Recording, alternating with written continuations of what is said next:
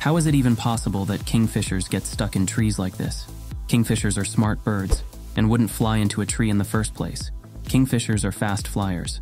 They tend to zip around close to obstacles like trees and reeds, which can sometimes lead to collisions. But their beaks are unlikely to get stuck. Their beaks are strong for spearing fish, but not strong enough to pierce deep enough into wood to get stuck.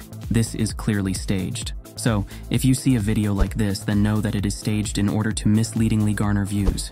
Please report staged animal videos and follow responsible wildlife channels instead. Have a great one.